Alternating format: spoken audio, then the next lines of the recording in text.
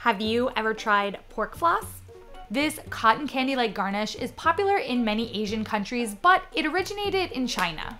It's made from cooking down pork in sugar and soy sauce, drying it, shredding it, cooking it some more, and you end up with this fluffy pork product. As an aside, you can get this vegetarian with mushroom floss or made out of chicken for chicken floss. It is both sweet and savory and can be used in a variety of dishes. Growing up, we had congee, or as we say in Cantonese, juk. A pork floss sandwich. It is a popular dish in the morning and night market, or as we call it, the pasar malam. Bancang nướng, or Vietnamese pizza, a popular street food. It's grilled rice paper with pork floss, egg, and laughing cow cheese.